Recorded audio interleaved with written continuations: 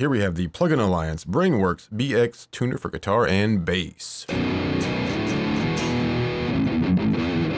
And we got a 9-string guitar strapped on right now to really test this guy out. This is a great tuner. By the way, the sound that you're hearing is coming from our Brainworx Mega Dual amp sim. These are, of course, separate purchases, but we'll go ahead and leave both of these open for now, just so we can demo this.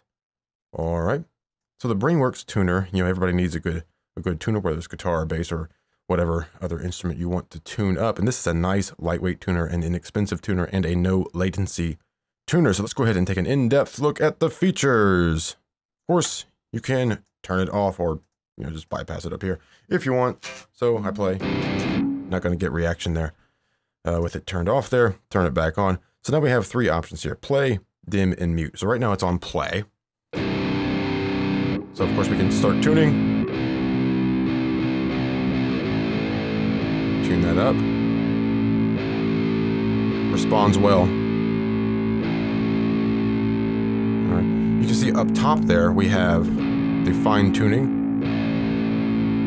which this top area up here is about 3 cents worth. Okay. We'll move on to the dim. Now the dim will dim your sound or reduce your level by about 20 dB. So we can go ahead and tune that up. This is good if you don't want to mute things or turn down your channel. You can just dim that and you can leave your guitar sim on. There we go. That's pretty good right there. And it will dim that for you. Then you have mute. So if I put it on mute, my guitar is turned up here.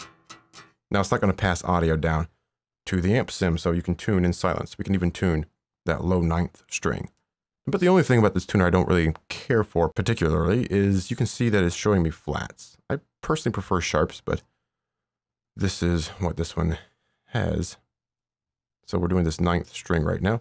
Put this back on, say play, for example. And let's switch this down to channel 1 so we get a clean sound there. You can see it tunes very well, even for this very low string, so it works fine with bass and guitar. And of course, keep in mind that fine tuning feature there up in the top to really help you get things perfectly. Of course, with something like 9-string or sometimes bass, to let things ring out a bit and to really tune it. That's really good right there, actually. Very good. It's going to come down a little bit. There we go. Perfect. So it's a good tuner overall. Let's go ahead and move on. We have the play, the dim, the mute, as we already saw. Now, we also have presets. These aren't that useful, in my opinion, but presets there if you want. They just change some of the options that we have here. So standard tune, what have you there. Just put it back on factory default, but you have that as well. You have nice, as you can see, a large display there for your notes. Tune that up.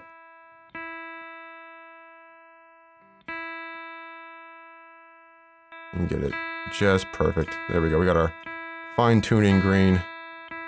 And of course, our tuner LED in green as well.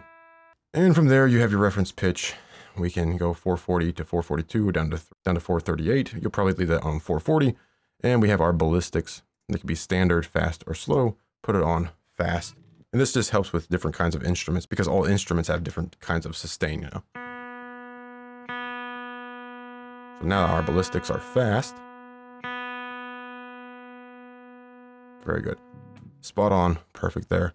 Maybe we want them slow.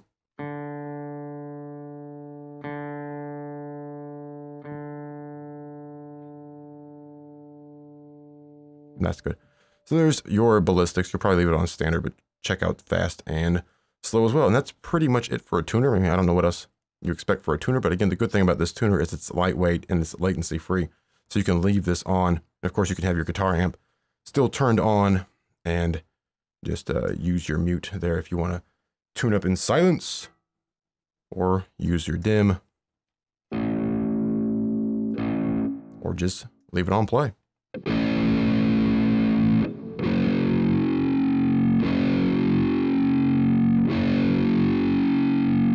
Tune that low 8th string there. Get it perfect. Let it sustain a little bit. There we go. Right on the money. We can bring up another tuner here, in this case, the one from Guitar Rig. We can see that these are accurate tuners, both of them. All right, so that's pretty much it for the BX tuner, guitar and bass tuner. Again, the only thing I really don't like about it is, turn that back up, we have flats instead of sharps. Not a huge deal, but it's worth noting in a review or a demo, because some people really don't like flats. They prefer sharps or sometimes dots.